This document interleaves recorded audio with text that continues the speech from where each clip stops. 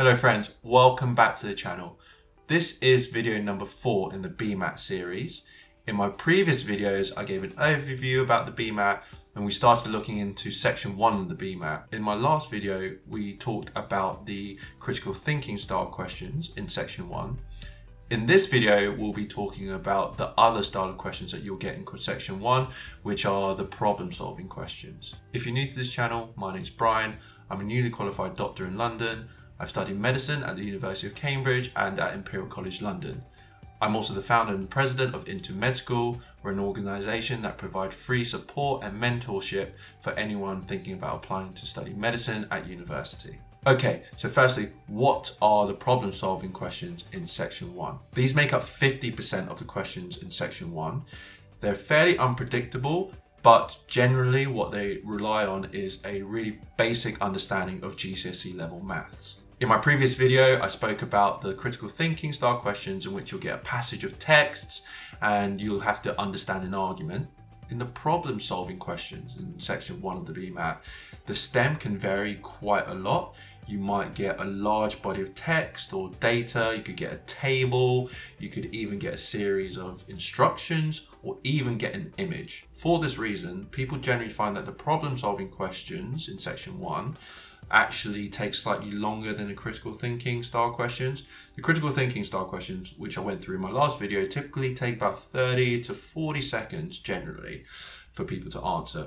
Whereas for these questions, actually they can often take up to a minute. Broadly, you will get questions that can be split up into 4 different types. You've got the repeating patterns questions, you've got the spatial reasoning questions, you might get tables and graphs, and finally you've got the logic questions. All 4 of these questions will require to use some level of mental maths. It's important to note that the level of the maths that's going to be required in section 1 is going to be nowhere near the level that they require for you to use in section number 2. However, you're still likely to have to use some sort of basic maths like adding, subtracting, multiplying and dividing. In my last video, I spoke about how important it is to practice these questions. I'll include a link to the past papers as well as official practice papers in the description below. Having spoken to other people that have scored really highly, some of the top scores in the country, we all agree that this is the main thing that determines if you're going to do really well in the exam. Practicing the questions and actually redoing them again and again until you get them all correct. As well as that, we also have some other top tips for doing well in these sort of questions within section 1 of the BMAT. One tip for the problem solving questions is similar to the critical thinking questions, read through the stem of the question as quickly as you can. Don't get bogged down by specific details, wondering if things are true or not. It's really important to just sift through everything rather than worrying about all the specific details. The next top tip is practice writing and drawing diagrams on your exam paper. Get used to circling and underlying key information within the stem of the question. Even draw out diagrams or write out calculations if you really need to. Okay, and then the next top tip, this is something you will realize when you start doing the practice papers and the past papers. A lot of the questions actually require trial and error. What that means is you might start answering questions and then find out that you've started going down the wrong direction with your thinking. It's important to be able to recognize this and then go back so you can go down a different pathway of thinking. By doing past papers, you'll be able to recognize when you'll need to change your strategy so you don't get bogged down with continuing down the path of thinking just because that's how you started it when you started answering the question. All right, and now the next top tip for the problem solving questions in section 1. The units are crucial. As I've said previously, these questions are multiple choice and a lot of the answers are going to be very similar. You might even find that of the possible answers, the correct answer is only differentiated from some of the incorrect answers by the units. You don't want to do all the calculations and workings out just to get the answer wrong because you've included the wrong units or you've lost track of the units. It's a very common mistake to make, for example, writing seconds instead of minutes. So when you're doing the practice papers, make sure you're keeping track of the units as you go through and do your calculations. This way, you'll be confident that you've used the right units when you give your answer. Okay, and now my next top tip is sort of along the same lines. Do the workings out step by step. Some of the questions will ask you to solve the question by carrying out a series of steps. As you're not using a calculator, it's very tempting to skip some steps or to combine steps. Focus on doing the steps sequentially rather than being overwhelmed with how many steps you're doing and combining them together. I found that this is often where people get stuck and then start going down the wrong route. Okay, and now the next one is to do with timing. Simplify the questions.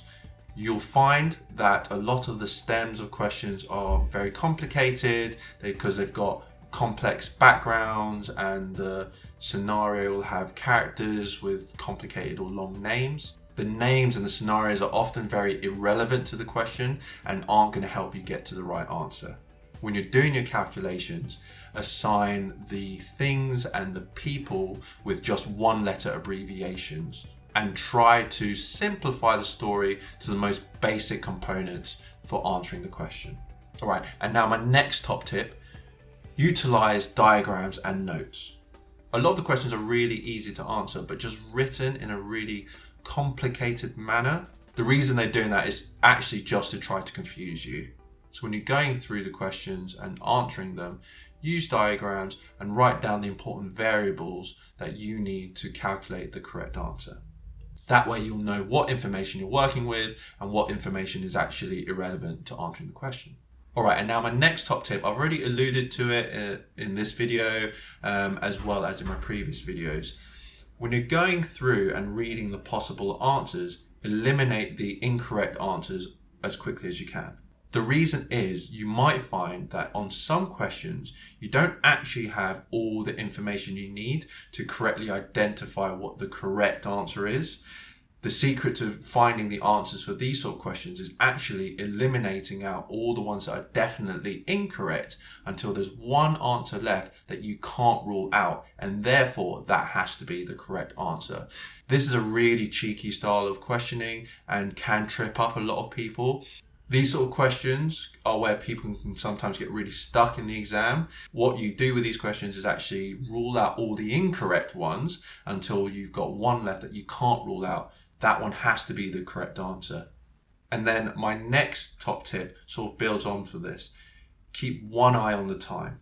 A lot of people find when they're doing the BMAT that they actually run out of time because they spent way too long on the earlier part of the section, getting too bogged down with the specifics for one or two questions. There's nothing worse than this because then they find out at the end that they don't have the time to answer a few of the questions in that section.